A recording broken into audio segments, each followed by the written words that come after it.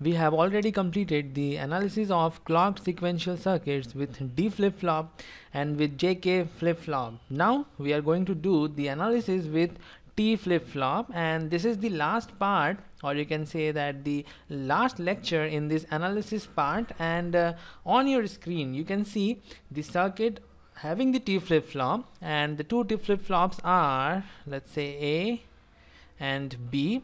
The outputs are QA and QB. Now in this case there are two combinational logics. The first one is this AND gate, which is the input combinational logic, and the second one is this AND gate, that is our output combinational logic. So you know these things already, I guess. So let's start with our step number one. The step number one And the step number one is to find out the input and output equations. So I will start with the input equations. I have to find out the expression for TA and the expression for TB. That's actually very simple. TA is just the input. TA is my input and the input is X. Similarly, if I see for TB, it is the output of this AND gate, and the two inputs to this AND gate is QA. QA is connected like this, and the second input is X. So the output of this AND gate is X and QA, and that is the value of my TB, X and QA. Now we will move to the output equation, and output is the output of this AND gate, and the inputs are QA, QB. So Y is the output and it is equal to QA and QB. As we have the input and output equations, we can now move to the state table. I will copy these equations and paste it, and I will drag it to the state table so that we can use it. Now you can see these two are my present state. One input X, this is the input, and the next state are QA plus and QB plus. We will start analyzing this state table, and the optimum goal of this state table is to find out the next state and the output. This is my output, and to find out the next state we must know the values of TA and TB. So I will first start with TA, which will help me to find out the next state of the A flip-flop, that is QA plus. So TA is simply X, so it is 0 1 0 1 0 1 0 1. I have TA, I have QA. I can use these two informations to get the QA plus, that is my next state. So let's start finding out the next state. QA is 0, TA is 0. TA 0 means JA is equal to 0 and KA is equal to 0. And when JA and KA is equal to 0, it means the memory. And when it is memory, we have the next state equal to the present state. The next state is QA plus and the present state is 0. So QA plus is equal to 0. When TA is 1, J is 1, K is 1, it means toggling. We have to take the complement of QA, and the complement of 0 is 1. Again 0, memory, again toggling. So 1, 0, memory, 1, toggling, 0 is memory, so 1, 1 is toggling, so 0. So this is what we got as the next state of my first flip-flop, that is A. Now we will move to TB. We have to find out the value of TB. It is equal to X and QA. We have to see QA and we have to see X, and we have to take their AND operation. 0 and 0 is 0. 0 and 1 is again 0, and as you can see the four values, or the four first values of QA are 0, so definitely the four first values of TB is also 0. Then we are having 1 and 0, so it is 0. 1 and 1 is 1, 1 and 0 is 0, and 1 and 1 is 1. Now we have TB, we have QB, we can find out QB plus like we did in case of T and QA. 0 means memory, so let me change the color for this.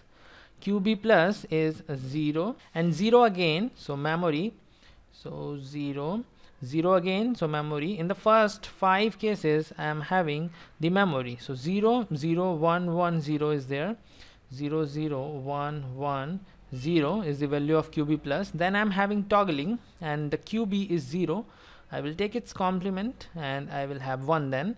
0 is again memory, it is equal to QB, so 1, and 1 is the toggling, the value of TB is 1, so it's toggling, and I will take the complement of QB and I will have 0. In this way you can see I have my next states QA plus and QB plus, and we will use this information to find out our state diagram. But we also need the output. The output is Y, and Y is equal to QA and QB. We have to just take the AND operation of QA and QB, and it will give us 0 0 0 0, again 0 0, and the last two cases are 1 1. So we have everything now to make our state diagram. I will do it quickly because you have sufficient knowledge about the state diagram, state tables. There are 4 states. The first one is S0, the second one is S1, the third one is S2, and the fourth one is S3. And when I'm having S0, it means QA and QB is 0 0, S1 is 0 1, S2 is 1 0, and S3 is 1 1. Okay, now we can use this table to find out the transition. Let's see for the first 2 cases. When I'm on S0, 0 0 is the value of Q and QB, it means I'm here on S0. If the input is 0, the next state is 0 0, it means I'm going to be on same state, that is S0, if I make the input equal to 0, and the output in that case is also equal to 0. So this represents my input X and this represents my output Y.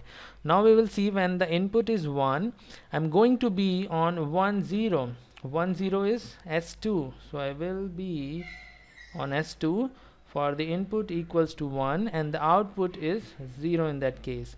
Now we will see these 2 cases. When I am on S1, 0 1 is my S1, I am here, and if the input is 0, I am going to be on 0 1, that's the same state for input equals to 0 and the output is also 0. When input is 1, I will be on 1 1. 1 1 is S3. When input is 1 and output is 0. Then we will analyze these 2 cases. When I am on S2, 1 0 is my S2. If input is 0, I am going to be on 1 0. It means the same state. The input is 0 and output is 0 again.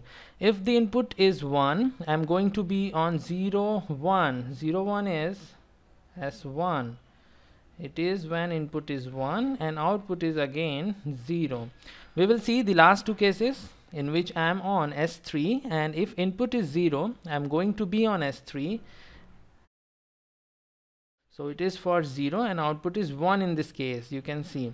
And the last case, when input is 1, I am going to be on S0 like this. The input is 1 and output is also 1. So this is the complete state diagram.